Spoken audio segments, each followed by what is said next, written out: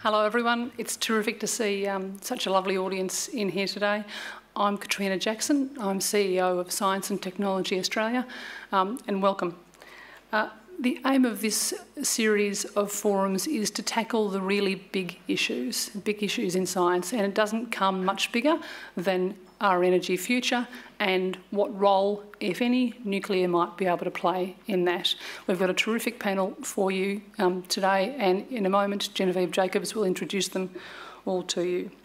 Before we begin, however, I must thank the Inspiring Australia program in the Federal Department of Industry, who fund this program and play a very vigorous part in making it as interesting and as flourishing as it can be. Thank you very much, and I acknowledge the presence of Brenton Honeyman from Inspiring Australia down the front. Excuse me. We deliberately like to make these forums as interactive as we possibly can, so there's a very generous allocation of time for question and answer, and Genevieve will moderate that. Please make sure we're filming the event, as you can tell from the cameras down the front. Please make sure the microphone gets to you before you ask a question, otherwise you won't be on tape. The mics will be being run by two very skilled mic runners down both sides of the building, so just catch their eye and I'll make sure it's in your hand at the appropriate time. If you'd like to take part in the debate via Twitter, I can see many Twitterers out there, please use the hashtag nuclear debate. That means that everyone can see what you're saying and join in with you. I think all that remains at this point is to ask people to turn off their mobile phones or any other tweeting, buzzing, beeping device they may have in their pocket, and I'll hand over to Genevieve Jacobs from ABC 666 to get things underway. Thank you, Katrina. Hello. Thank you for that very kind invitation, as always. I'm Genevieve Jacobs from 666 ABC Canberra, and I'm particularly interested to be in the chair for this discussion because I think we in this country, and we in this city in particular, are enmeshed in a very powerful and engaging debate about energy at the moment, where we get it from, how much it costs and who's going to pay. And as regular ABC listeners will know, aside from the perennially fascinating Canberra discussion topic of who's got the right on the road, cars or bikes, there is no other topic that gets the talkback listeners going like a chat about wind, for example. But if you don't like the look of the wind turbines, if you'd really rather not have a solar farm in your neighbourhood, then how's about a nuclear reactor? Just a little one, maybe up on Mount Stromlo. I'm joking, of course, or am I? Because in an age when we are consumed with how we are going to continue powering ourselves, it's genuinely puzzling to grapple with why the nuclear option is almost never discussed. We're here to try to understand that this afternoon, and you will be playing the major role. As Katrina said, I'm very keen to have your input and the kind of skilled questions I know to expect from a Canberra audience. I'd reiterate Katrina's request that you raise your hands for a question and wait until the microphone reaches you so that we can all hear your question. Please do tweet some of the striking and powerful things that our guests will say with the nuclear debate hashtag, and remember to switch your phones to silent. Let me now introduce you to our panel. On the far left, Barry Brook, a leading environmental scientist who's Professor at the University of Adelaide's Environment Institute, where he holds the Sir Hubert Wilkins Chair of Climate Change. Barry's published 3 books, refereed 250 refereed scientific papers, and he regularly writes popular articles for the media. He has a slew of awards, including the 2006 Australian Academy of Science Fenner Medal and the 2010 Community Science Educator of the Year. And Barry's research focuses on the causes and consequences of extinction, analysis of energy systems for carbon mitigation, and models of the synergies of human interactions with the biosphere. In the middle, Ian Hore-Lacy, a senior research analyst with the World Nuclear Association, which is an international trade association based in London. Ian's function is primarily focused on public information on nuclear power via the Web Information Library, where some 200 papers are kept up to date. He's the author of Nuclear Electricity, the 10th edition of which was published in 2012 by the World Nuclear University as Nuclear Energy in the 21st Century, including a Chinese edition. And Ian's particular interests range from the technical to the ethical and the theological aspects of mineral resources and their use, especially nuclear power. Next to me, Professor Ken Baldwin, Director of the Energy Change Institute at the ANU, where he's also Deputy Director of the Research School of Physics and Engineering. Since 2011, he's been a member of the Project Steering Committee for the Australian Energy Technology Assessment. produced by the Bureau of Resources and Energy Economics in the Department of Resources, Energy and Tourism. He's an inaugural ANU Public Policy Fellow and winner of the 2004 Australian Government Eureka Prize for promoting understanding of science for his role in initiating and championing Science Meets Parliament. That's a hard gig. And to Ken goes my first question. Ken, when the atom was first split, it promised immense power. Why have we stopped talking about it and what it can potentially achieve? Well, Genevieve, let me preface the answer to my question by just saying that it's our policy at the Australian National University Energy Change Institute to be both technology and policy neutral. In other words, we want to hear the benefits of all technologies and to see the research in them going forward. So when it comes to nuclear energy, which as you say is kind of off our radar and has been for some time, we want to make sure that it is put out there on the radar with everyone and not removed out of the picture for ideological or other reasons. So why is it that we've not talked about nuclear power for so long? I think part of the reason is in Australia that we are energy rich. We are blessed with numerous resources in conventional fossil fuel, energy sources in uranium, which we export, and uranium is a very large energy export. It's about a third of the amount of energy that we export in coal. And of course we have abundant renewable resources in this country. For that reason, we haven't had to address the nuclear issue in the way that Europe, North America, other parts of the world have had to, because they need sources of energy that they don't have domestically in great abundance. So I think that's the main driver. But I also think we've taken a maybe slightly political view of things in the past. We've been very proactive when it comes to being strong for nuclear proliferation issues. You can probably all remember the occasions in Mururoa in the South Pacific when Australia was at the forefront of leading action against nuclear testing in our region. So I think there's all those sort of political elements that feed into the debate as well. And so we've tended to shy away from addressing these really tough questions when it comes to what we should be doing in the future as far as nuclear energy is concerned. And it's really only come to the fore, I think, since climate change has now been recognised as the major problem confronting the modern civilised and indeed the developing world. And people have perhaps changed their perspective as a result of that, and they realise now that climate change is so important to address that we have to look at all the options we can put on the table. And to remove one of those, i.e. nuclear, is unsustainable in the process that we need to move forward and address climate change. We've had a long and contentious history of argument over uranium mining, and I wonder whether you think that that has coloured the debate over the use of nuclear energy in this country. It has to some degree, although clearly the reality is, as I said, we export around about 1/3 of the amount of energy in uranium now that we export in coal. That is a huge turnaround from the position we had, let's say, a few decades ago. And so, although that might have initially coloured our perspective of the world, I think that's completely changed. We are benefiting from this export resource. And really what we're talking about now is whether we join the rest of the nuclear cycle, which is to create energy using nuclear power and then storing the waste that results from that process. So we're already part of the nuclear fuel cycle when it comes to the global perspective. The question is, should we be a part of the full fuel cycle when it comes to our own domestic energy?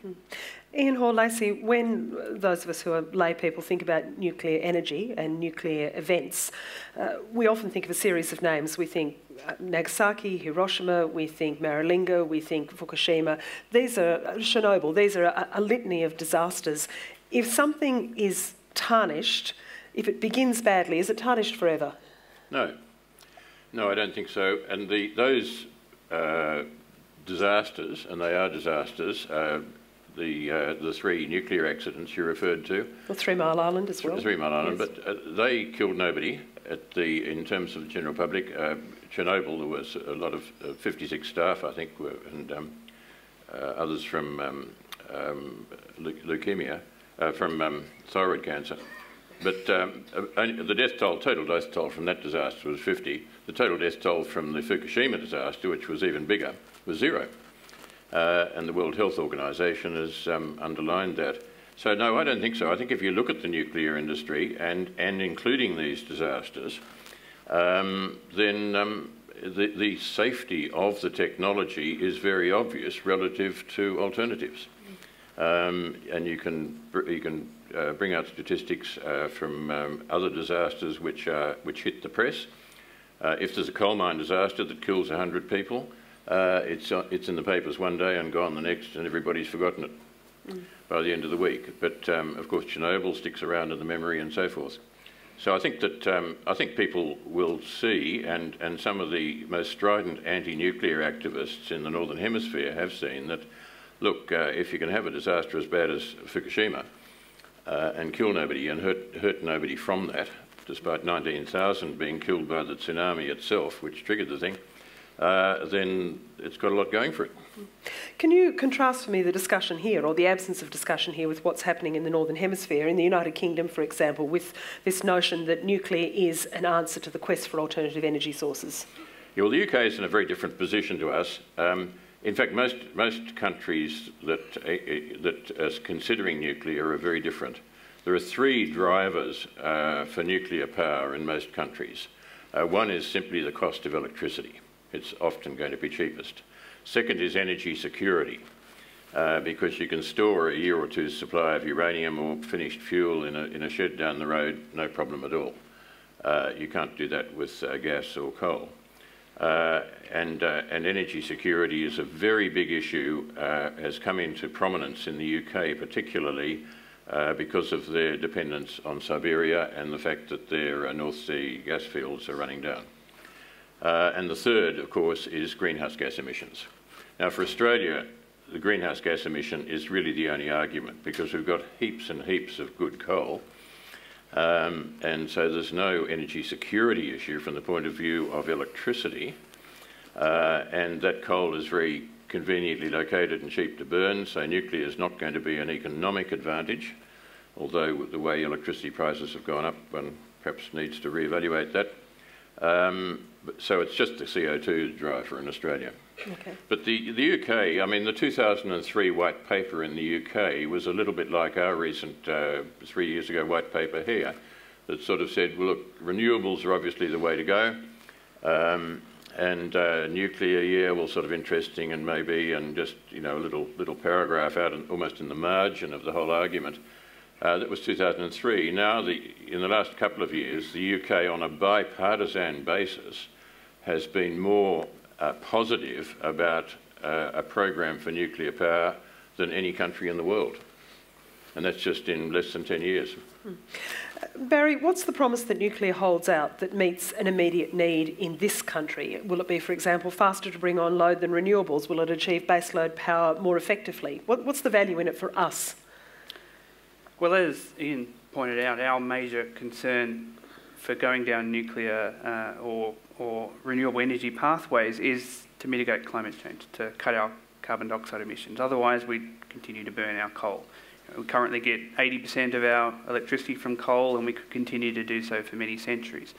So there has to be a motivation for change, and it's that we want to clean up our carbon pollution, and renewables seems like a good way to do it. But my main argument for nuclear is that we know historically it's been the coal killer. It's been the technology that in various countries has actually done the job comprehensively. So we've had a number of countries which were heavily dependent on fossil fuels and weaned themselves off them completely using nuclear. And we've got a range of others where nuclear has formed a large component, where they've also been blessed with other energy sources like hydro or geothermal. So countries like Sweden and Switzerland and Iceland. We haven't, unfortunately, got any example like that for wind and solar. We've got some countries that have pursued it vigorously, like Denmark and Germany, and invested a lot. And they're now getting, if you add up their total energy supply, somewhere between 10 and 20% from these sources. But they're in an interesting geographic situation where they're in interconnected grids and they can export and import energy when there are deficits. And 10 to 20% isn't going to solve the climate problem. We need to get to 80, 90 and eventually 100%. So for those two reasons, I would say it's actually a very risky strategy for Australia to say we don't need nuclear. We don't need that known coal killer here. We need to essentially rest our whole climate change mitigation argument on hope. Now, I hope, as much as most people, that wind and solar can play a much larger role in the future. But I hope more vehemently that we can actually have a rational view to getting rid of coal. And to me, that says that we must have nuclear energy as part of the mix. But aren't you describing a situation in which we are running with the current paradigm that we need plenty of energy and we need it as cheaply as possible, while the picture for renewables in the future is inevitably a large patchwork of sources? We certainly have issues with storage and the like to work out how we're going to do that. But shouldn't we be looking at shifting our understanding and our approach to power generation rather than relying on a source that has some inherent dangers, and we'll discuss those in a moment, in order to generate power quickly and effectively and cheaply, rather than shifting the way that we understand the whole question? There are certainly major improvements we can make in distributed energy generation, especially in terms of households. They can put solar panels on their roof and they can become little power stations. With better infrastructure, we can have a more connected grid where we can manage load imbalances much better. We can definitely have solutions that improve the way we can use those distributed renewables. But to run a large economy reliably, to make sure that we always have enough power for hospitals and for all of the infrastructure that we require as a fundamental bedrock of our society, again, we come back to this point that we don't know that we can run any of those on these distributed sources. And in fact, we know there are many challenges right now that we simply haven't overcome. And some of them we hope we will. We hope that energy storage will become more ubiquitous and cheaper. We hope that we'll find even better ways of managing the grid. But ultimately, it's hope, hope, hope. Again, and I don't want to hope for a future rather than building a future which I know can work. So I don't think any of us here are arguing that there won't be a larger role for wind and solar and that it could be a major contributor, but we are saying that we need to ensure that we have all of these options available to us. Because if we get 10 or 20 years down the track and we've closed off the nuclear option and we found that the great hope for wind and solar isn't materialising for various reasons that we can think of now and plenty others that we haven't even imagined, then we're going to be stuck with coal. And that is a situation, as a climate scientist, I'm not particularly attracted to. Ken, who bears the cost for nuclear? Is this a public or a private venture? How do you indeed calculate the full costs? Well, that's a very good question, because clearly the experience around the world is that governments primarily have been, if you like, the guarantor of last resort for the nuclear power industry. If there are issues that relate to waste disposal and that sort of thing, that taking the risk in the long term, it's always governments that step into this role, and that's quite rightly so, because there is a role for government where the market fails, and clearly the market fails in these very, very big types of issues. So that's how things have worked. If we look at the costs, for example, the cost of storing nuclear waste, which is again something that government is acting as the regulator to make sure is done properly. These typically amount to around 1 or 2% of the what's called the levelised cost of electricity generated by nuclear. So it's not a very large component of the total cost, but it's one that I think has to be addressed by a government in a regulatory environment. And in terms of how do you work out the costs, well, the Australian Energy Technology Assessment, for example, uses this term levelised cost of electricity. What this means is that you take all the operational costs for generating energy, you take into account the capital costs for building the plant, you amortise that over the lifetime of the plant and take into account the financing and all these other factors. And then you end up with a number which, when you divide it by the amount of energy that you generate, gives you $1 per megawatt hour of energy. And typically, you know, a good number that is thought of in the industry as being an economically viable amount is around about $100 or so per megawatt hour. And if you look at the projections of the Australian Energy Technology Assessment for 2020, which is kind of the time frame where we're starting to see a lot of our coal-fired power stations retire, then what we find that without a carbon price, Wind power is very, very competitive, as it is indeed today. That the nuclear industry is starting to become competitive at that point, and then sometime further down the track, large-scale solar, as opposed to the rooftop solar that was mentioned before, starts to become attractive as well. So if you look at it over a period of time, a whole lot of new energy sources come into play. And what we have to decide is whether we're going to have the regulatory environment in place to allow this to happen. So in other words, if nuclear came into play economically, that we would not have to wait another decade in order to set up the right conditions. And the other thing, of course, we need to decide as a nation, and we're all aware of what is happening in the political environment at the moment, is whether we reflect the true cost to future generations of putting more carbon into the atmosphere. So if we do go back to having a price on carbon, whatever that means, an emissions trading scheme or whatever, then Australia will be joining the rest of the world in that process. And when that happens, that changes the whole mix when it comes to looking at different energy sources and their economics. So quite clearly then, renewables and nuclear become much more competitive compared to typical fossil fuel generated sources such as coal and gas. Does that analysis of the costs include a long-term analysis of the possibility, first of all, of accidents, which might well be rare but could certainly be catastrophic, potentially, and also the disposal of the waste material? It takes into account the fact that waste material disposal is a very small component, i.e. 1 or 2% of the total cost. It doesn't take into account the long-term risk of accidents, but let's remember, the accidents that we've had so far have been accidents in power stations that were built many decades ago and were designed decades before that. In the modern world, the next generation of nuclear reactors will be completely different to those reactors. They will be much safer. They will have automatic fail-safe mechanisms so that even if all the power goes out and there is complete isolation of the reactor from any form of intervention, the system will simply shut down.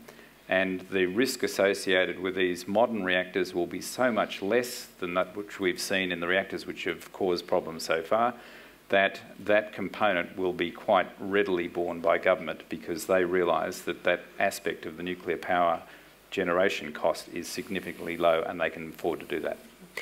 Ian, yes. Could I just chip in on that? That's I support what Ken said, but the other thing that's becoming obvious at the moment in the Northern Hemisphere, most dramatically in Germany, which has pursued the installation of wind and solar capacity with a vengeance and with huge subsidies, is that you need to be thinking about the system costs, not just the levelised cost at the generating plant, but also the transmission costs in connecting that to where the power is needed, and the backup costs, because no amount of technology is going to make the sun shine overnight.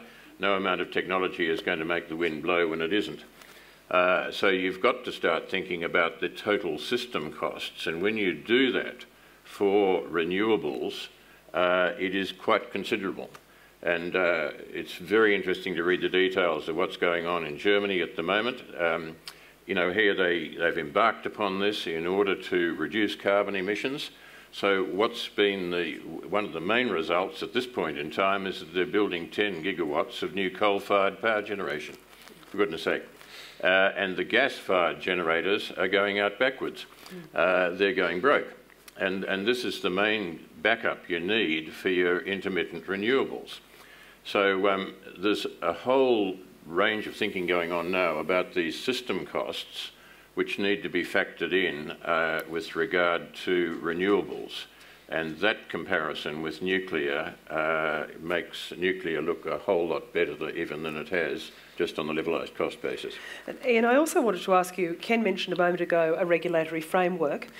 What are the ethical foundations for approaching this? What are the foundations on which we'd need to lay such a framework, apart from the mechanics of legislation?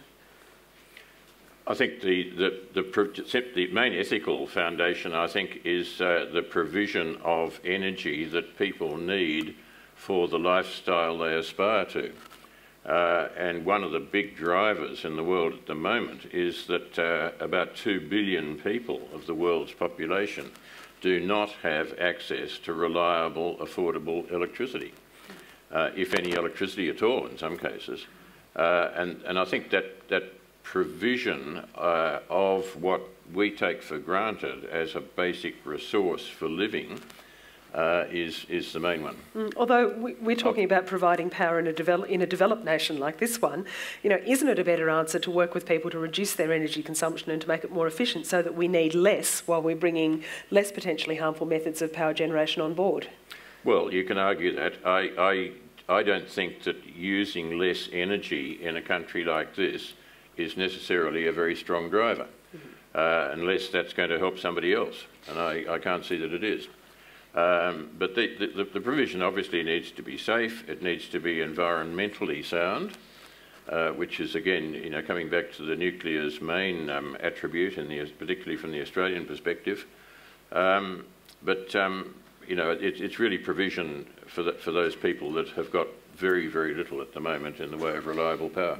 I'm going to open up to the floor in just a moment, but Barry, I just want to go to you and ask you about the environmental impact of nuclear in terms of framing this discussion. If we measure this up against the damage caused by coal, you're still hauling uranium out of the ground.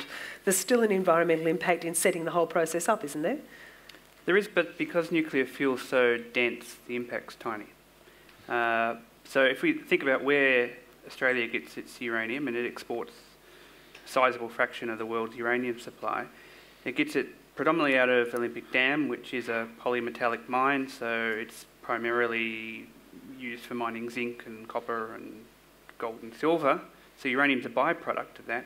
Then other mines that have opened in Australia have used in situ leach mining, so they don't actually even open up the surface. It's all done through extraction from underground resources. And Kazakhstan is the world's largest uranium exporter, now gets it all from in situ leach mining. So the mining footprint of uranium is actually quite small. The fuel footprint is quite small because, again, it's so concentrated. And if you recycle uranium fully in a next generation reactor, then it becomes ridiculously small. And I use a comparison that if you were to run your whole life just on uranium that was fully recycled, you could do it all in something the size of a golf ball of uranium. That's your entire legacy. And that's not just your electricity, that's energy to make synthetic fuels to drive your car and to power the aircraft to fly around the world, to grow your food, all of that in a golf ball. Now, if you were to do the equivalent of that with coal, which is still a relatively concentrated form of energy, require around 3,000 tonnes of coal, which, to visualise that, is like if an elephant was made out of coal, this would be like 800 elephants worth of coal. That's every single person's legacy of coal. And the final comparison I like is if you were to store that energy in a battery, a nickel metal hydride battery like you put in a Prius car. The battery, if it was the size of an elevator shaft, would be the equivalent of the elevator shaft in the Burj Khalifa skyscraper, the tallest skyscraper in the world, stacked 13 on top of each other. Now, that's basically the best commercial battery technology we have. It's great, but it's not actually very energy dense. Uranium is incredibly energy dense, and that's why it has such a low environmental footprint. Really, the only credible, significant environmental impact of nuclear energy is when we have a catastrophic accident. And even then, the major damage is that people evacuate an area and it causes huge displacement problems, and there is a risk of exposure, although it typically hasn't happened to the public.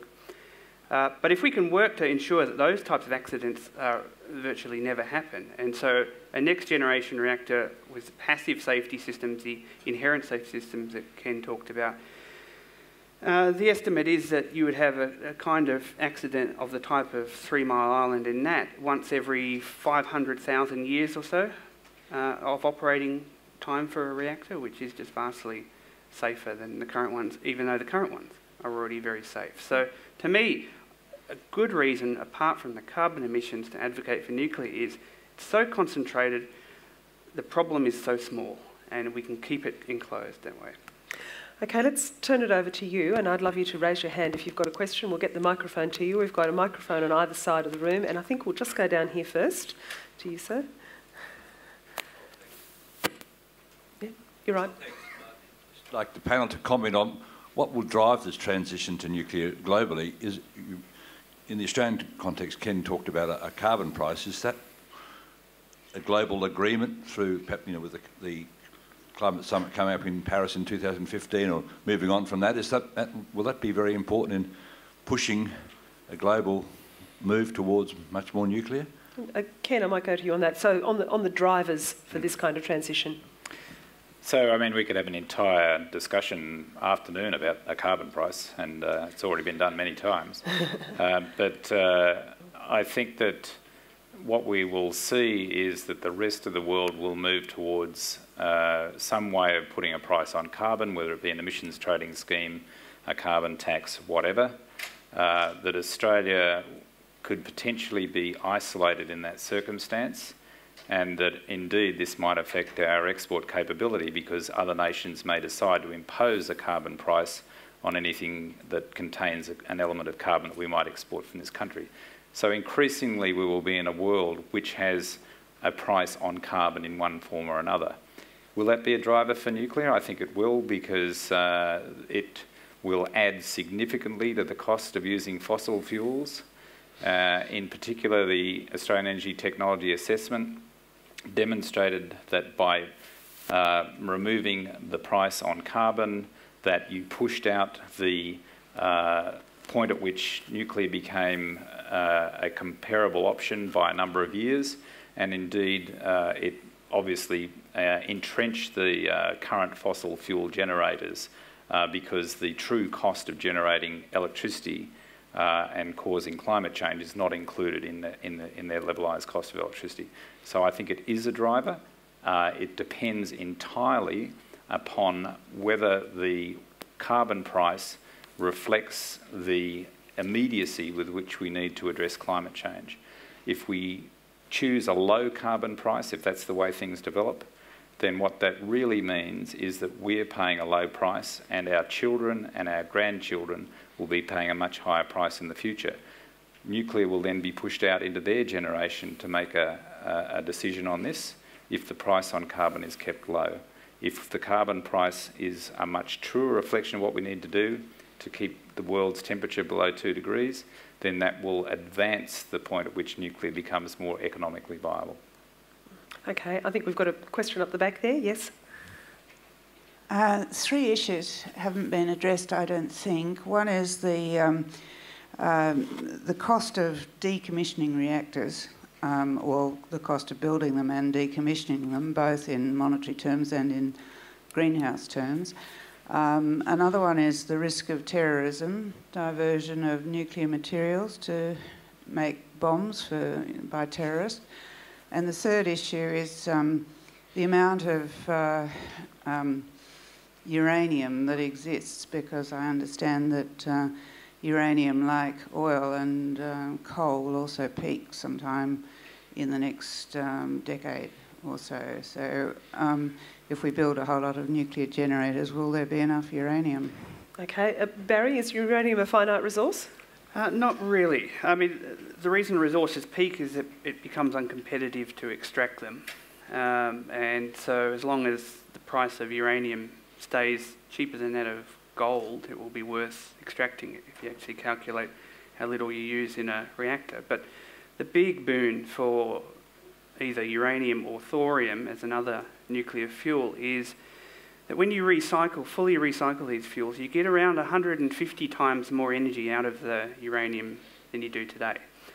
And so that means all of the nuclear waste that we've gathered over the last 50 years of operation, if you stop mining uranium completely, you'd have enough to power the whole world at current energy levels for around 500 years, just using up that waste, before we actually even needed to go and mine any more uranium. And then if you work out the amount of resources that are estimated to exist at an extraction of less than $150 a kilogram, then we've probably got around 10,000 years of ready supply when you recycle the uranium, and that's before you go to the thorium.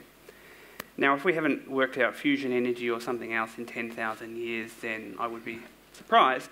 So in that sense, I consider nuclear fission to be entirely sustainable, essentially inexhaustible, in any meaningful timeframe. Okay.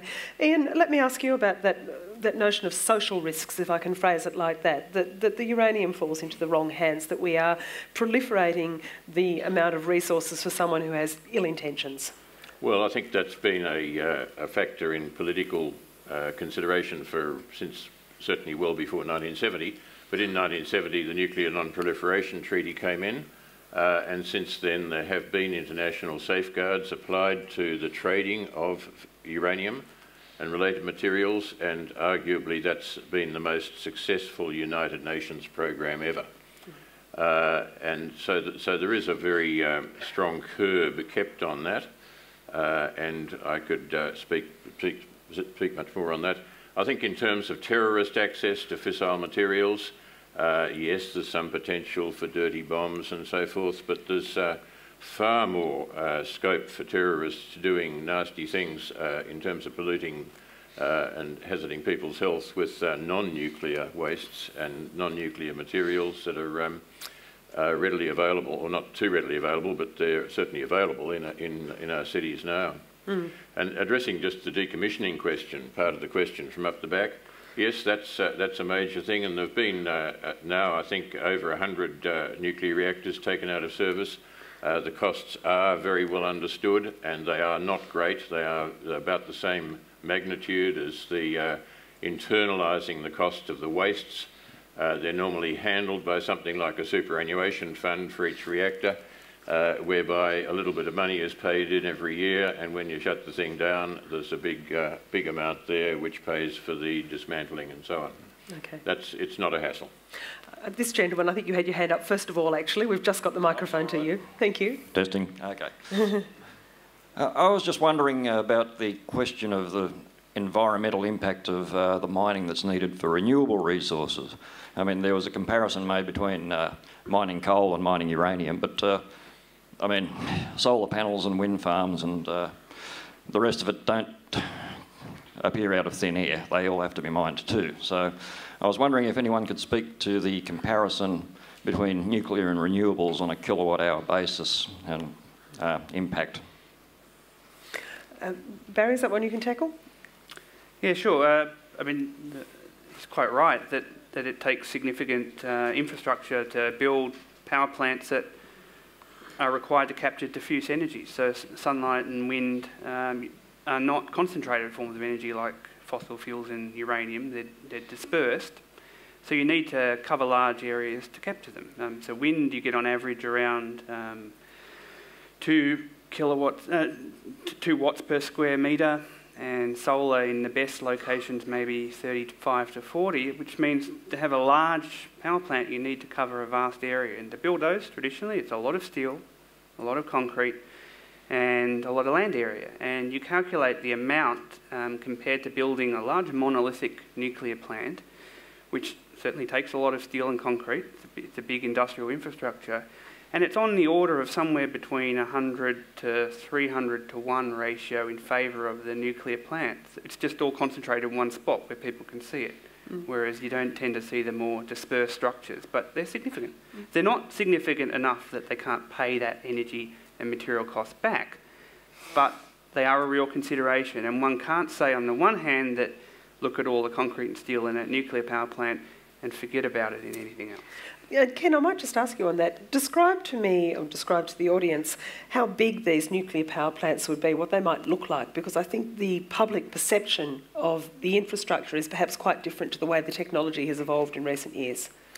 Yes, well, I mean, if you look at a major power station, which might be, let's say, between 1 and 2 gigawatts, that would be powered by conventional fuels, you could just plug and play effectively a nuclear power station inside that infrastructure. What you need is something that creates a lot of heat in a thermal power plant, and then that heat is extracted through steam or whatever other process, and you generate electricity in the turbine. So you could replace the central part of a conventional fossil fuel power station with a nuclear power station, be very similar.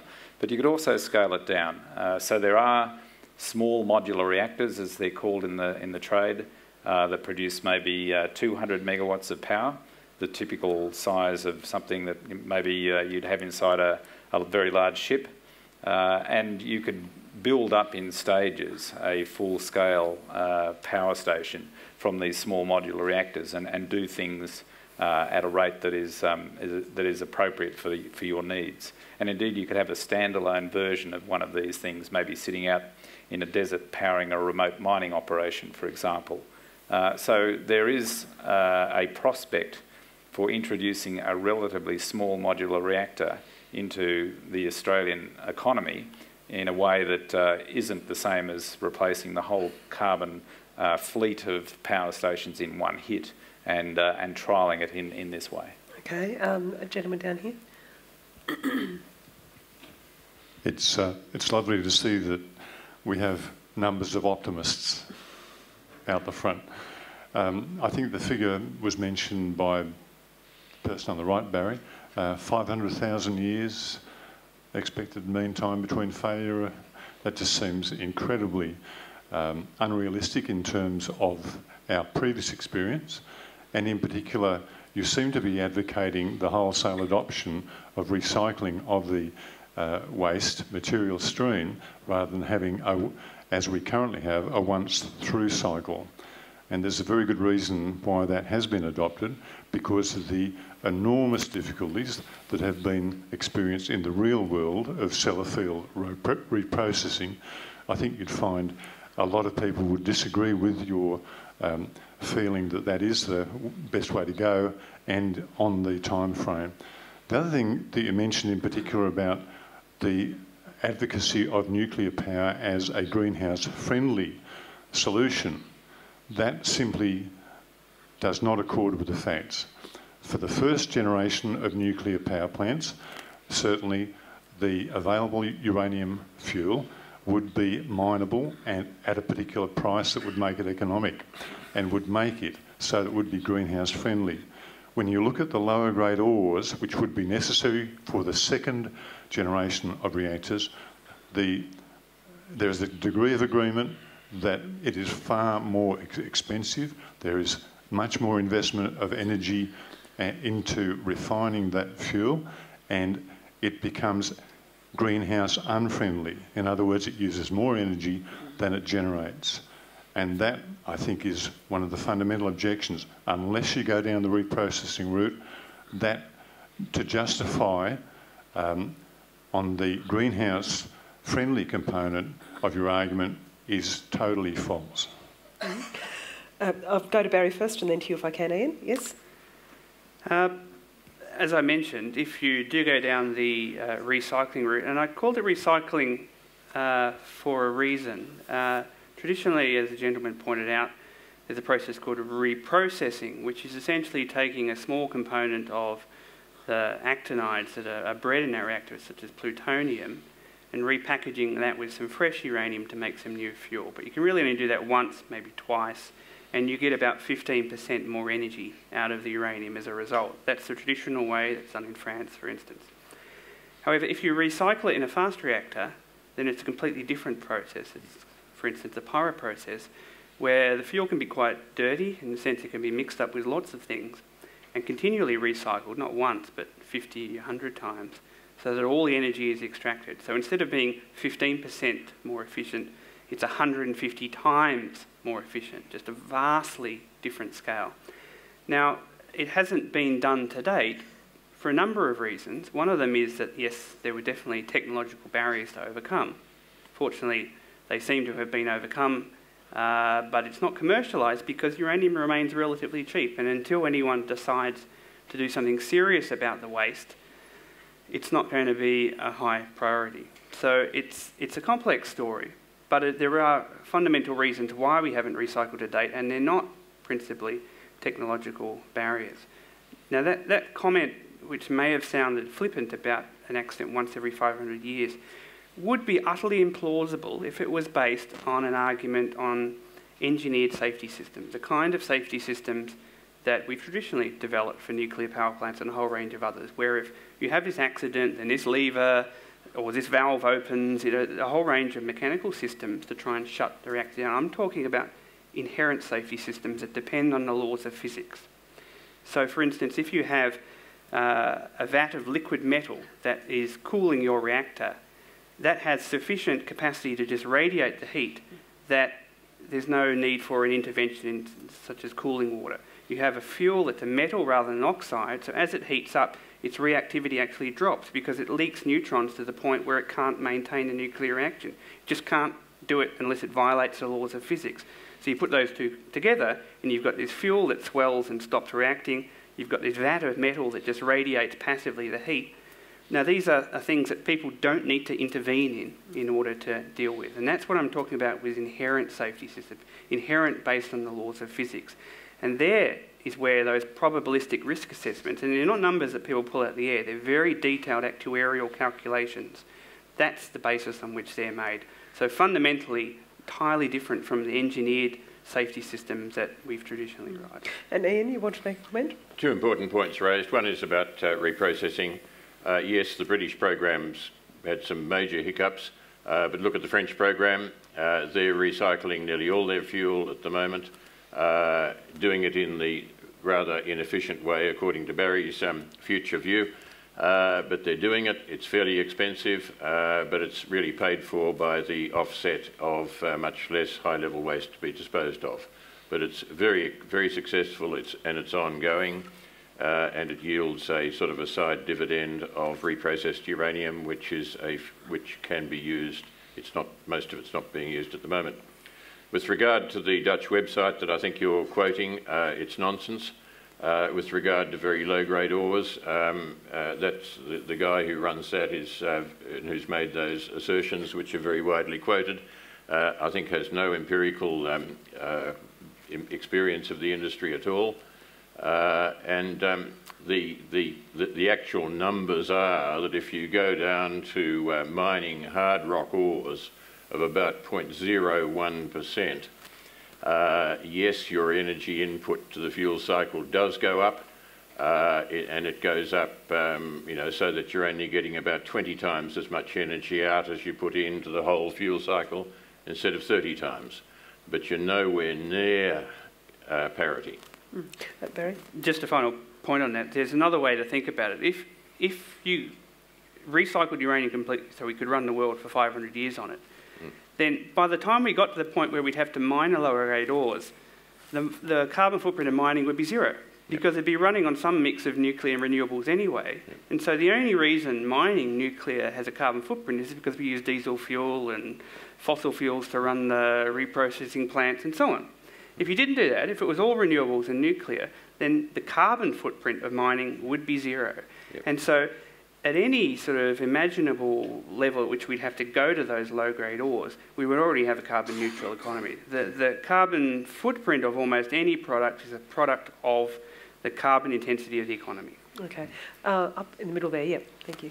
I'd just like to follow on from the question before last about the mining impacts of non-nuclear renewable energies.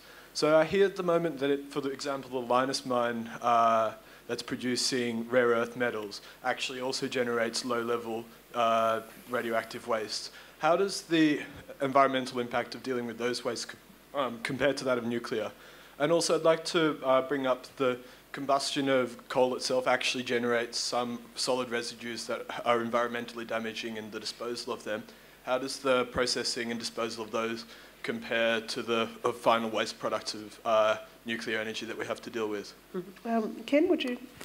Well, actually, I might defer to Barry on that question. Okay. Yeah. Well, there's one interesting fact with coal, and that is if you take the amount of trace uranium and thorium in the ash and soot and so forth, and if you could collect all of that diffuse uranium, it would actually, and run it through a fast reactor, it would actually produce about 10 times more energy than you got from burning the coal. I mean, there's not much uranium in there, but there's enough that's dispersed widely in the air that no one really cares about, that no one thinks about, no one regulates, that is actually a really incredibly concentrated form of energy. And people have talked about mining coal ash, in fact, to get uranium out. But the broader point is that, yes, there are environmental impacts on all of these energy systems. You go and create a rare earth mine to create the magnets for the wind turbines. There is an impact of it. There is a measurable impact, and it has to be traded off against other impacts. Certainly we know that the impacts of burning coal and releasing neurotoxins and various heavy metals, soot and ash that causes particulate pollution and lung disease and all that, I mean, they are real and quantifiable and orders of magnitude greater than for mining for nuclear or for wind and solar. So we must put all those in perspective, and we can't concentrate on the environmental impacts of an energy source that for various reasons we don't like and ignore or downplay the ones of the other. But we have to look at them in, again, this is what we keep repeating, in a sort of level playing field, and judge the pros and cons of each of these energy sources fairly and in a balanced and evidence-based way. And I think, Ken, that goes to your point about how important it is to have the discussion on a level playing field and to weigh up all those options rather than to excluding one energy source or another because of prejudice or the political mood of the day. Indeed, and I think it's all about performing, if you like, a very grand risk assessment exercise. And politicians understand this. They do this every day when they make a decision on when to spend $1 on health or $1 on education or $1 on defence or $1 on energy. Happens all the time. What we're doing in the case of generating energy by different sources, nuclear, solar, wind, fossil fuels, is doing a risk assessment on whether it's better to spend $1 on investing in new production methods in any of those different areas, taking into account the full picture, the mining, the creation of the plant, the running of the plant, the disposal of the plant, and the byproducts that are created in all those processes. And if you take into account all those environmental factors, particularly the fact that carbon in the atmosphere has an enormous effect on not only health but economy, on our sense of well-being and all these other things, as well as the radioactivity that comes from burning coal and other fossil fuels, the radioactivity that might be created in the mining of uranium and in the use of uranium as a fuel and potential accidents. You take all these factors into account into one big global calculation and then balance them off against each other and then make a rational decision about which of these avenues we should pursue. And perhaps the answer is we pursue all of them, maybe not all equally necessarily, but certainly all the non-carbon avenues in order to achieve the main game, which is going to be to stop global warming from producing an effect on our future generations that we won't be paying for, but they will be. Okay, gentleman up here. Good afternoon, it's Dr. Michael Fulham. I'm an energy engineer, and when John Howard proposed building 25 Russian nuclear power stations in Australia, he invited debate of the nuclear power proposal. I produced with an ABC presenter 6 30-minute radio programs evaluating his proposal with 35 criteria, and we concluded at the end of the final program that it didn't satisfy a single criteria, particularly in the Australian environment where we have many alternatives, and some of the justifications don't seem to be related to the energy cycle. Like most of the countries that produce nuclear power use it because they want to produce nuclear weapons from the byproduct. So I couldn't find any justification whatsoever, and I've heard not a single point today that's changed my opinion on any one of those criteria. Ken, would you like to address that question of people's real priorities in using and utilising nuclear power? And is it as simple as wanting access to that weapon within the world? No, I don't think it is. And indeed, that was a long time ago, I might say. And things have changed. And we are that much closer to a warmer world that we need to do something even more drastically about than we did a decade ago in order to stop that warming happening. So we're in an entirely different environment now where people are realising you've got to place a true price on what we're doing to the planet by generating energy in whatever form it is, but in particular if we're using fossil fuel energy. So now is a different era. We're in a world where countries are moving in a concerted fashion towards having a price on carbon that reflects the effect that that has on our future generations. And when that happens, we have to make different choices about the types of energy that we use. Now, Australia, as I said at the beginning, do you want to finish my answer first? Well, no, I'm going to let Ken finish his answer. With respect.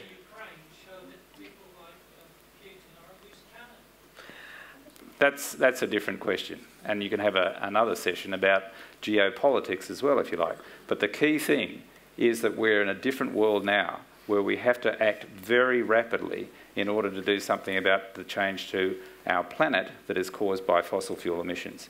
And that's why we have to have this debate. And look, we do have lots of questions here, and I'm trying to get to all of those people who are catching my eye, and I'm nodding at you. You're not forgotten. We're getting you the microphone as quickly as we can. Now, I think, yes, we've got you in the middle of the room. Yep, go ahead. It's along the lines of what Barry was saying earlier. When people say the word nuclear, they assume uranium. I'm glad to hear the word thorium come out. To address some of the weaponisation aspects, if we got away from uranium, that would be good. But what I'm curious about is my research has shown really positive and really negative things about using alternative nuclear fuels, such as thorium. What is the current state of play with thorium, please? Barry? Well, thorium is like most of uranium in that you can't use it as a nuclear fuel directly. The way you use thorium is by converting it into a special form of uranium, uranium-233, which you can then burn in a traditional nuclear reaction. So that comes with its costs and benefits. If it's not an original nuclear fuel, it means you've got to breed it, so you have to have a breeder reactor.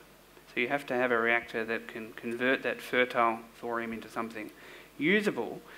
But it does mean that you're forced to use a system which is actually really good in many ways. You're forced to use a system that's inherently safe, that is inherently based on recycling the fuel. All of this is packaged up with being able to use thorium, which is why thorium appears to have so many of these advantages. Its biggest disadvantages are that it's an immature technology. It's not competitive with traditional uranium sources right now simply because it hasn't been pursued on a commercial scale. The type of recycling I was referring to for uranium is essentially the same technology as you would have to use for thorium. So you can't say, oh, thorium's great, uranium's bad. Thorium and recycled uranium are basically one product, and once through uranium fission is another product. Now, once through uranium fission has a finite lifespan, but it's still a much better technology than almost everything else we have. But my view is definitely that if nuclear power is to be a sustainable contributor to our energy future, we must sooner rather than later pursue these alternative technologies. We don't need to do it next year to start. We don't need to do it in a decade or 2 decades, but we do need to get well on the road to deploying these sorts of technologies. Then the big advantages of thorium should be realised, and the big advantages of recycling uranium and all of the carbon benefits that go along with that and the safety benefits will come in train. Okay, yes, up here. That's actually a beautiful segue into my question. The panel's spoken about recycling and proliferation. One thing that has been mentioned is things such as the megatons to megawatts program, which actually took weapons, nuclear weapons, that proliferation risk, and turned it into nuclear fuel. Now that program's coming to an end, is that something that the nuclear industry, not just governments, should be pursuing as part of this addressing proliferation, that concern of this fuel type? Barry? Actually, it's interesting that you pointed out that the single biggest motivating factor to most governments right now for building this new generation technology is not because you use uranium more efficiently, it's not because of the carbon footprint, it's because a whole bunch of countries have got a stockpile of separated weapons-grade plutonium or non-weapons-grade plutonium that is very difficult to dispose of in any other way except either blending it with uranium into mixed oxide fuel or even better, recycling it in a fast reactor. So the UK is grappling with this issue right now. They have one of the largest stockpiles of separated plutonium that they need to deal with because it's a geopolitical risk. It's just perceived that way, even though it's relatively small in volume. You've got to protect it. Could be diverted. There's all these things they would rather avoid. You build fast reactors, you can work through that plutonium very fast. They're not just called fast reactors because of fast neutrons. They can deal with plutonium very quickly and denature it to the point in a decade or two. These problems of proliferation could be solved by using this type of nuclear technology. Then for centuries afterwards, you can continue to burn it for fuel. Okay. Up the back here, yep. If we were to switch to full-scale nuclear reactors here in Australia, what sort of upgrades would we need to see to our electrical distribution grid? And what sort of costs would that have in addition? Ian, can you? It would depend where you put them. At the moment, not surprisingly, you have coal-fired plants built on or very close to coal fields. If you built nuclear plants, the main consideration in Australia would be to put them on the coast so that you could use seawater for cooling. Instead of, say, 3 million tonnes of coal per year to a 1,000 megawatt coal-fired power plant, you actually only need about 27 to 30 tonnes of uranium fuel elements delivered to a 1,000 megawatt nuclear plant. So from the point of view of logistics of fuel, it doesn't matter where you put it. The cooling aspect would be very important in Australia. If you actually substituted, for instance, all of our coal-fired stations, which are mostly cooled using potable water and evaporating that, with nuclear plants on the coast using seawater cooling, you would save almost the equivalent of Melbourne's water supply every year. A huge byproduct, but you could put them anywhere, basically, and the further, of course, they were away from your existing grids and your existing load centres, the more transmission lines you'd have to build. But it wouldn't necessarily be a big deal. Ken? And if you think about it in terms of a nuclear power station basically being plug and play for a conventional fossil fuel power station, you could essentially site them in more or less the same places and just plug straight into the grid. If you then compare this to what's needed by going to a 100% renewable future, and the Australian Energy Market Operator has done this calculation, they were asked by government to produce a report which looked at what would be the prospects of replacing our entire fossil fuel fleet with renewable energy resources.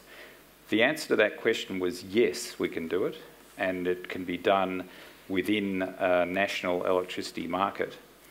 But the issue is what would be the additional expense of going down that route.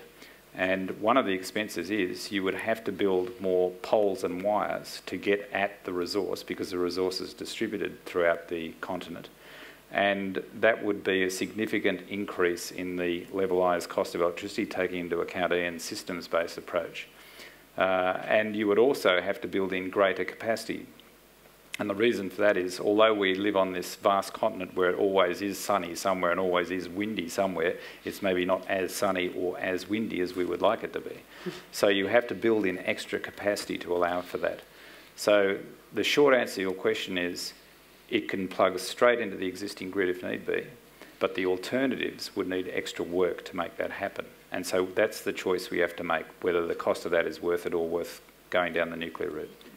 And that alternative plan also has a really heavy reliance on biomass as a backup fuel. Still renewable, but you're growing plants to substitute for coal as that backup thermal power supply. And there are logistical problems in getting that to the power plants, and frankly, biofuels have a major environmental impact. I'm an ecologist. I understand the impacts that biofuels have in driving, for instance, deforestation in many issues, tropical areas. So Florida. It's not a light footprint to go down that pathway. Yes, here. Thanks. Just to build on the questions of siting, excuse me, because I think that's the actual practical question. We saw when the Howard government started down this route, as was referred to before, backed off very quickly when the question came, which electorate, which town is it going to be located in? We've heard the comment around it would be engineering-wise optimal to locate them on the coast, close to load centres. Coast, close to Sydney, close to Melbourne, that's some of the most expensive developed real estate in the entire country. So the very practical question of how we would move forward to the questions of siting and getting the social licence to place a reactor, even a small one, in a particular location, I think is a pretty fundamental question. Would welcome your comments. And look, I'd be very interested in that. I think this issue of the social contract, which is such a pertinent question for something like wind power, and if we look at the different questions that we're balancing up there, how do you begin with the social contract for nuclear in heavily populated areas and areas that are environmentally fragile? Well, I think that's an extremely good question, because ultimately a government will have to address the siting issue when it comes to going ahead with a nuclear future for Australia, if that ever happens. And can I just say, as a general observation, Australians have the biggest backyard in the world and no one wants to build in it. And I don't care whether it's nuclear or wind or solar or breathing fresh air, no one wants to build anything in their own backyard in this country. And there's a kind of historical, sociological perspective here. You know, we're a country that is very large, relatively underpopulated compared to the rest of the world, relatively new. We have a kind of a frontier mentality about our place, which says that we've just opened up this wonderful new land, here it is, we're going to plonk ourselves down and we're going to enjoy it. Well, Europeans haven't had that luxury for 1,000 years or more. And people in Asia haven't had that luxury for a very long time either. They have to deal with problems in their own backyard every day. And if you look at what's happened in France with the introduction of the nuclear industry there are nuclear power plants right next to major metropolitan areas. And the people in France have made a contract with their government which says, we need the energy, we understand the issues, but we're prepared to have the siting next to us in order to satisfy our needs. Now, we need to have that discussion as well.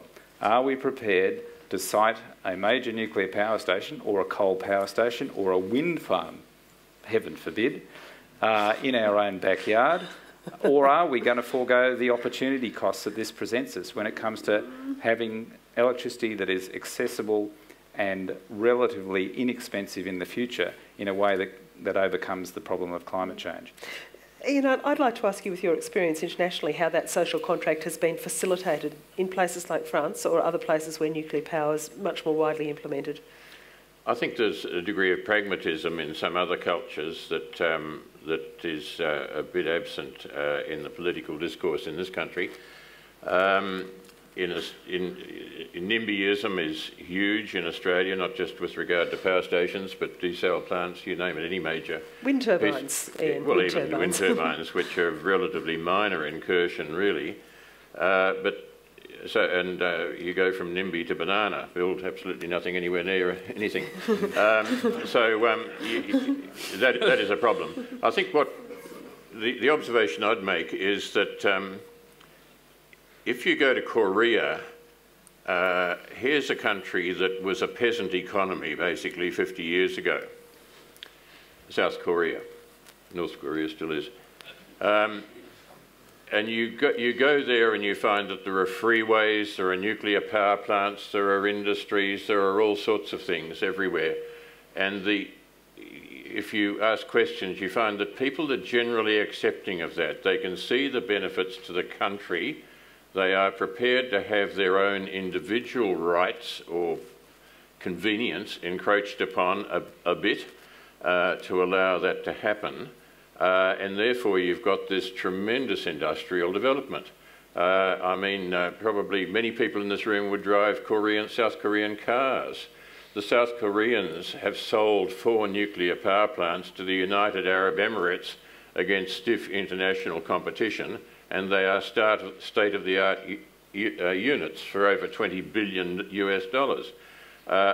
This is a country that has moved incredibly fast, and you therefore have a different attitude to my rights versus the community benefits. And I think certainly in Australia we need to recover a bit of that. I don't know how it'll be achieved though, but I think Ken's comments are right on the money.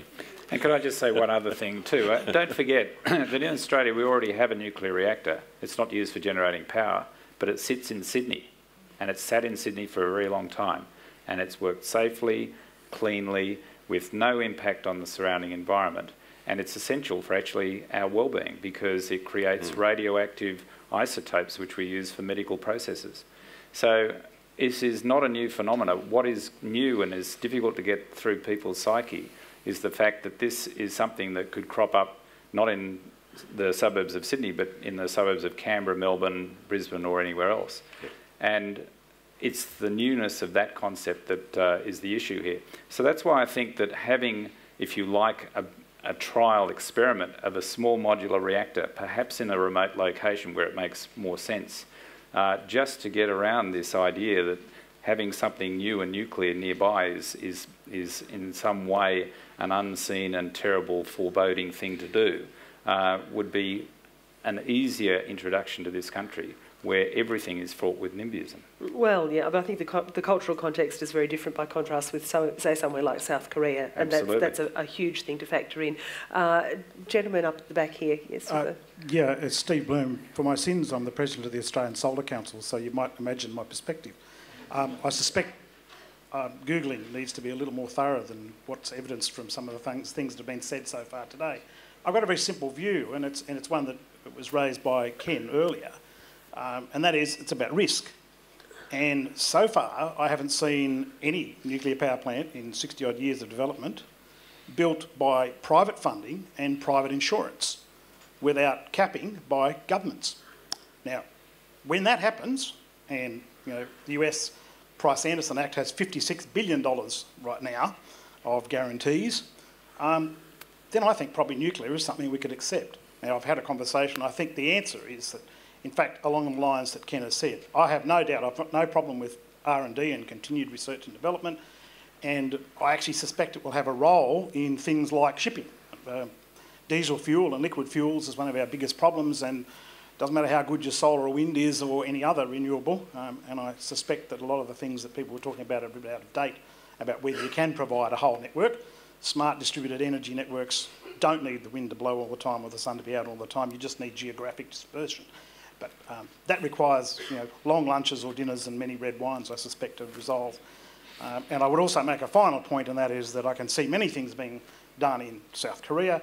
China is building 29 or 30 at the moment, nuclear reactors.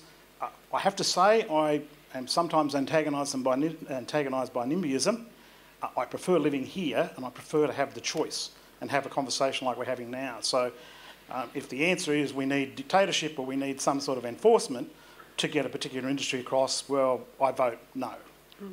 Well, let me put to you that notion about the social contract, because I think this is central, and if we see it being such an essential matter with relatively sort of benign and easily assimilated renewable technologies, then this is major. We're not going to push this through the community in Australia in the way that is possible in countries where the cultural perspective is very different.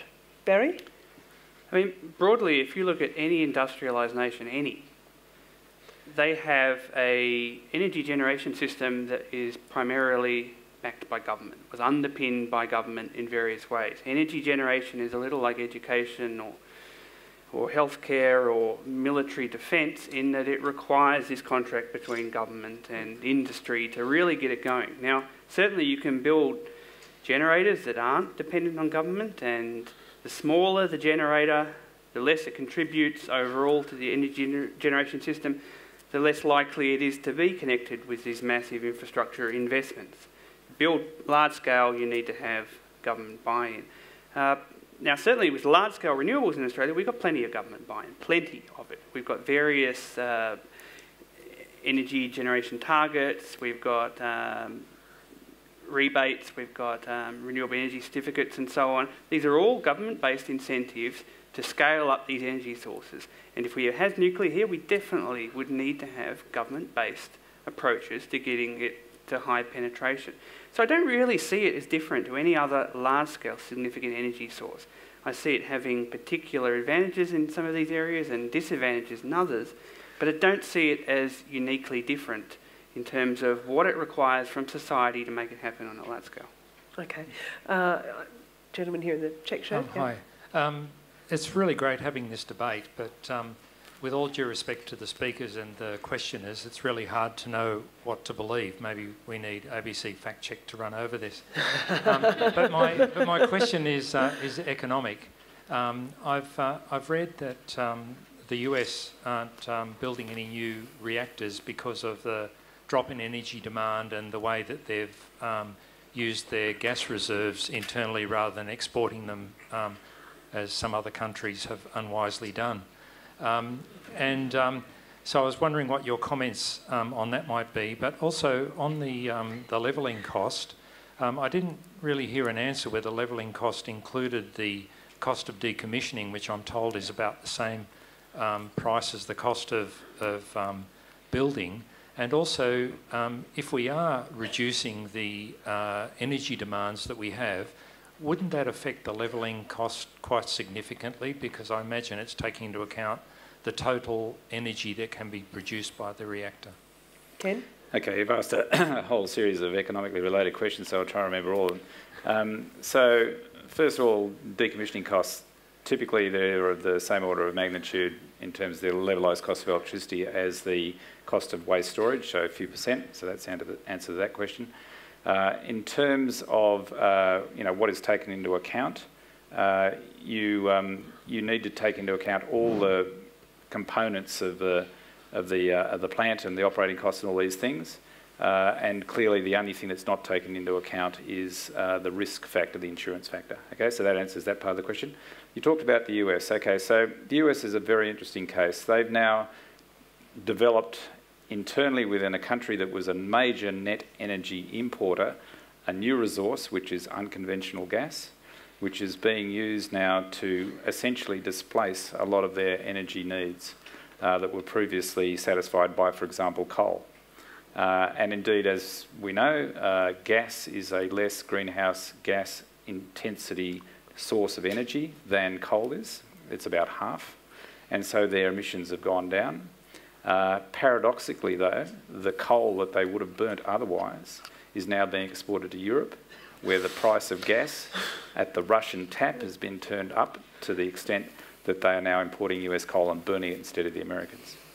And of course, they don't have their own indigenous nuclear industry as much as they used to after Fukushima, because a whole lot of countries decided to change their perspective on nuclear, and so they're burning even more fossil fuels than they would have otherwise. And yet America's gone down, back to 1993 levels. A very interesting situation.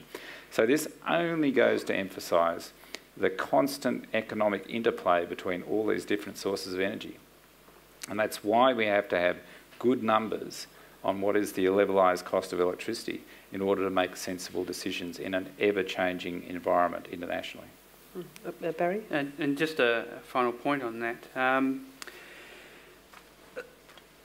The biggest argument that is often put to me about not having nuclear energy here, in fact stopping having nuclear energy here, is that it's going to be too expensive.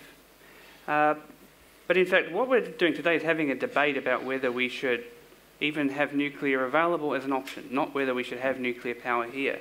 And frankly, to me, the economic argument is the weakest against stopping that possibility of nuclear energy here, because if it's too expensive, businesses and government will calculate their levelised cost of electricity and they won't build it. So they'll only build it, ultimately, if there's an economic argument for it, especially relative to other types of competitors.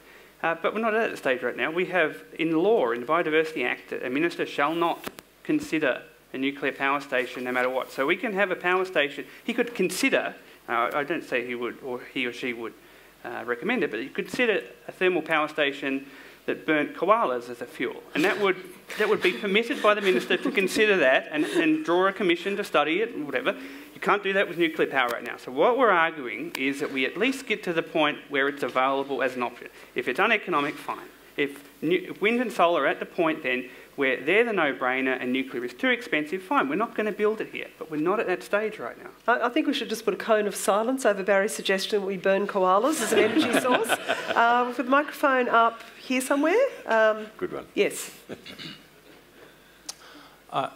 I like hearing about the contribution that nuclear makes to nuclear medicine. And I also liked hearing about the levelised versus system costs of nuclear power. And I'd also like to just say as well, as someone who has unfixed views on nuclear, I thank you for providing your time to promote a discussion on this important topic, and it will assist the public in developing more knowledgeable views on this. I want to ask whether nuclear power provides an opportunity to replace, to some extent, or even totally,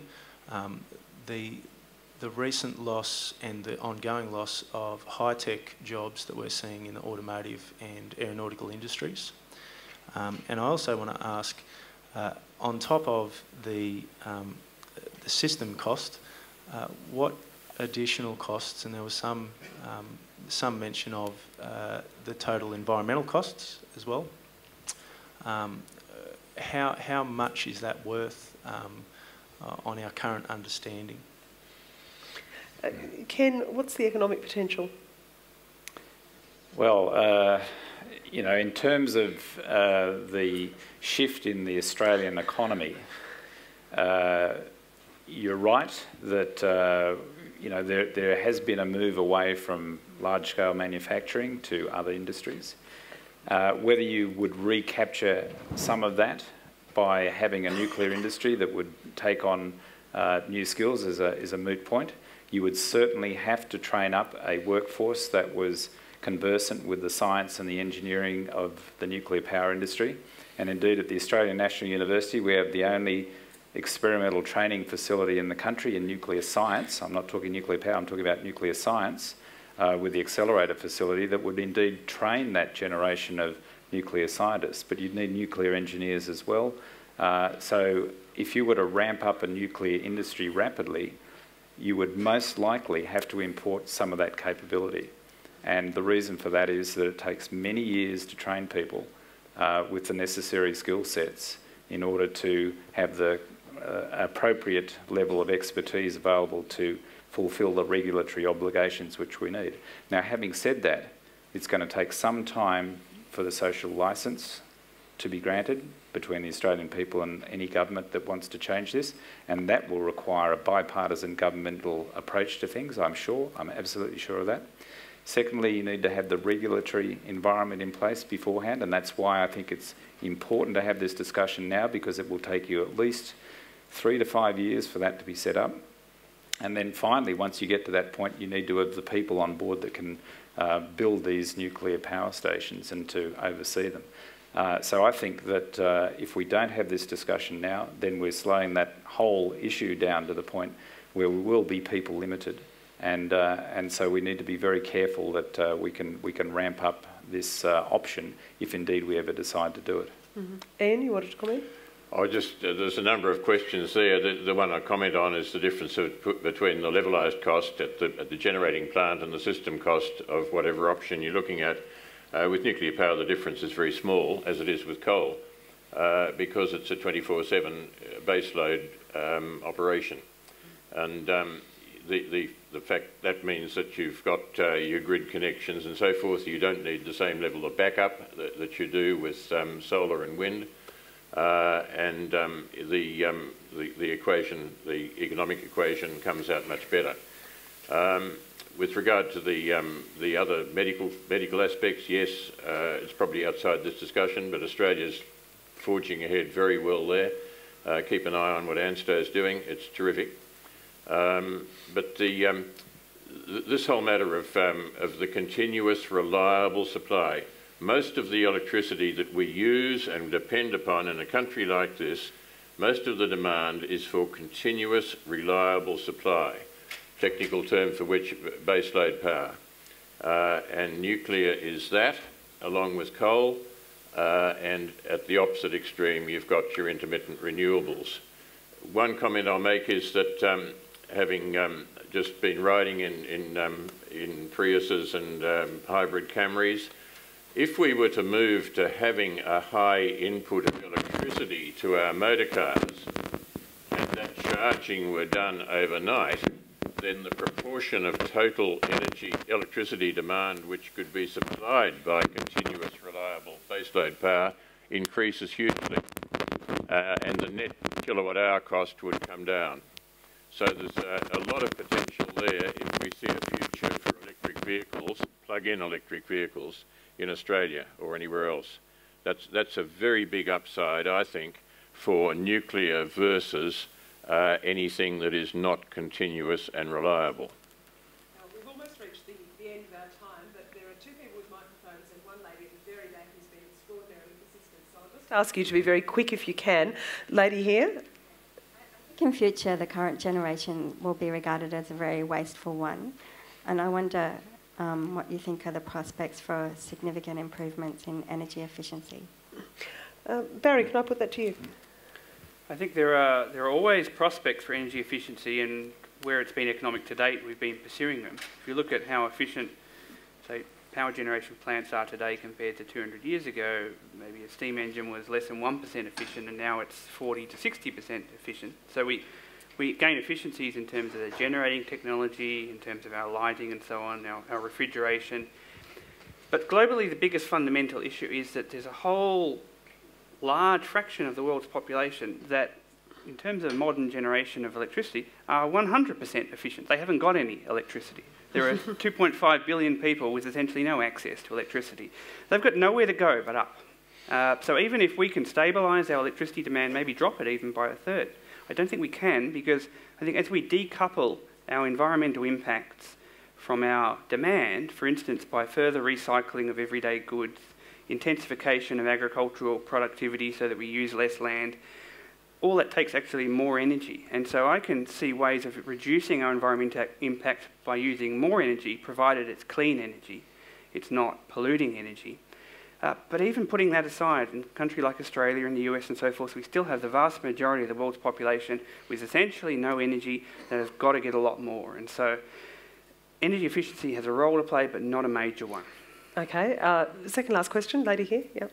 Yeah, I'm just wondering, I had the impression that the major cost in electricity at the moment was in the transmission. It's both inefficient and very costly to transmit from point of source to the user. So with these new nuclear fast reactors, is it possible to have these more dispersed across the country than centralised power stations that we have at the moment? And secondly, if we are going to help these poorer countries that have no electricity at the moment, and they would have the same problems that we have transmitting the electricity if these nuclear reactors have to be centralised. And how are they going to cool theirs if they haven't access to seawater? Ken, is it an efficiency process that we can implement here? The answer in short is probably not. The reason that, as you say, most of the charge when you get your electricity bill comes from the transmission of electricity is we've had to build a transmission network that deals with the peak demand for electricity. And until we do something about the peak demand for electricity, we won't change that scenario. Indeed, what is happening, and we'll get back to the efficiency question, is people are actually decreasing their usage of electricity. You can see over time this graph has gone down since 2008. And so what that means is the relative contribution of this incredibly well provided set of poles and wires is that it's going to get even more a factor in our cost of electricity. So what we need to do is lop the top off the peak demand. And you can do that by efficiency measures, you can do it by smart building systems, smart metering, all these things.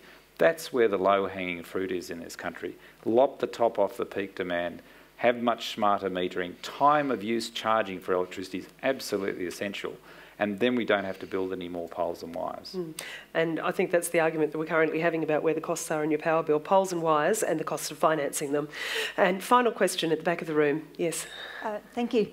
A statement was made early on that the Fukushima disaster didn't kill anybody and didn't hurt anybody, which I think is actually an extraordinary statement. We know that radioactive exposure, of which there's been a very large amount as a result of the disaster, increases rates of cancer. That's not disputed in science. It's fairly basic. So if we look at the longer-term health effects, they're going to be very great from the Fukushima disaster, but very hard to measure because they're widely dispersed. We've got hundreds of thousands of tonnes of radioactive water from the damaged reactors reaching the environment, reaching the groundwater and reaching the ocean. And that's partly because, yes, you can shut down the nuclear chain reaction, but you can't shut down the heat which goes on and on and on being produced even after the chain reaction is stopped, hence the need for all the cooling water, which then becomes radioactive. So in addition to the radioactive exposure, there's the fact that 150,000 Japanese people are still displaced as a result of that disaster. Now, if you want to measure health effects, you could look at the health effects of displacing 150,000 people, and they're very, very great. Children are not going out to play because there's too much radioactivity around. Look at the health effects of children not going out to play. The health effects are very diverse. They're not easy to measure. So I think to make a statement that Fukushima didn't kill or didn't hurt anybody is, well, we can say it's untrue. I think that's being a little kind. So perhaps some comment, please, on the longer-term health effects. Okay. Ian, can I go to you very quickly, please, if you No would? deaths, no injuries, no serious irradiation of anybody from the accident itself. The evacuation, yes, the death toll from the maintained evacuation. Certainly it was prudent to evacuate people after a day or two when nobody knew what was happening in the reactors.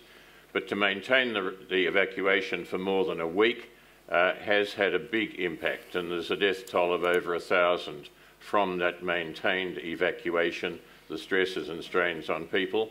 There is no good reason to maintain that evacuation over nearly all of the area, and that comes back to the nervousness of the Japanese government, which comes back to a whole lot of other factors.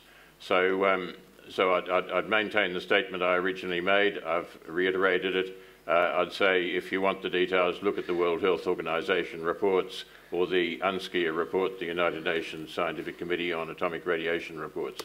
They're definitive by the world's best experts in terms of health and radiation.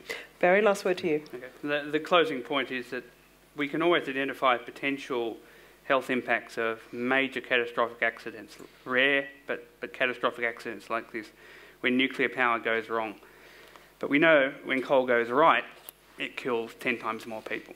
And so we have to bear that in mind, that it's a balance of risk, and is it better the devil we know that's pervasive everywhere, or is it worse to face those smaller risks that can be more easily managed?